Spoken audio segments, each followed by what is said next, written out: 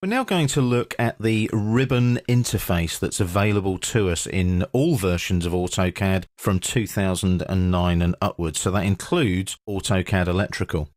Now the ribbon is at the top of the screen. It's this big long ribbon of commands here going all the way across the top of your screen. And what will happen is that will load up automatically when you open up your version of AutoCAD, or in our case, AutoCAD Electrical 2015. Now you'll notice just above the ribbon you have tabs. So at the moment I'm in the Home tab on the ribbon. If I go to Project, I've got all my AutoCAD Electrical Project tools. If I go here, I've got my schematic tools, my panel tools, my reporting tools, import export data, conversion tools, and so on. Once I get past conversion tools, I go to plugins, and you can see there that I've got certain plugins I can use. Things like the Exchange App Manager. So I've downloaded, let's say, an app from the AutoCAD Exchange store. That's where I manage them. I can also manage my mobile data. I can explore content and import what is known as an SKP file if I need to. I've also got my Autodesk 360 tools, which we'll cover later on. I'll show you those later. And we've also got our BIM 360 tools. Now I'm running the Building Design Suite on my laptop. So when I go to BIM, I can use things like BIM 360 Glue and Clash Pinpoint, which are available to me within some of the cloud tools from Autodesk. I can also look at performance. I can do performance reports and measure the performance of my AutoCAD Electrical if I want to. I might need to do that to send to Autodesk.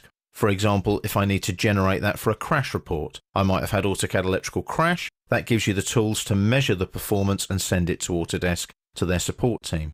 I've also got featured apps as well, if there's any featured apps that are featured in the Exchange App Store. So you can see there, connect to Exchange, and there's the featured tools there. So I can go and download those. Some of them you pay for, some of them you don't. And it's very much like the Apple App Store, for example, if you've got an iPhone or an iPad. So let's go back now to the Home tab. And you can see on the ribbon itself we have panels. So there's a Draw panel, there's a Modify panel, there's a Layers panel.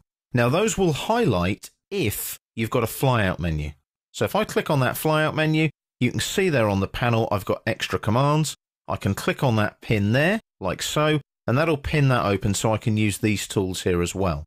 Now if I unpin it, as soon as I move away, it goes back into the ribbon. So that's how your ribbon functions. That's how you use it when you're working with AutoCAD Electrical. Now there are various ways in which you can display those icons on the ribbon as well. It's this funny little icon just here. Now there's a flyout menu available. I can minimize to tabs. So it minimizes so that I've just got the tabs. And when I click on the selected tab, so let's say Project here, it'll bring those tools up and the panels like so. When I move away, they go back into the tabs at the top. If I go here and select Minimize to Panel Titles, so there's my panel title, so I'm in the Project tab, and there's the panels, Project Tools, Other Tools, and so on. So you can see they highlight when I hover over them. Here again, I've also got Minimize to Panel Buttons. So that will give me the panel buttons. There's the Project tab. If I go to the Home tab, you see I've got Draw, hover over it, Modify, hover over it, and so on. Now it's up to you how you want to work with your AutoCAD ribbon. You've also got one final option, which is Cycle Through All, and I can use this little white button here and just click, and that takes me to each different setting. So that takes me back now to the default setting there, like so. Now another thing that is just below the ribbon, and I'm going to class this as part of the ribbon, I do that in all of the training that I do, are these tabs, these drawing tabs here.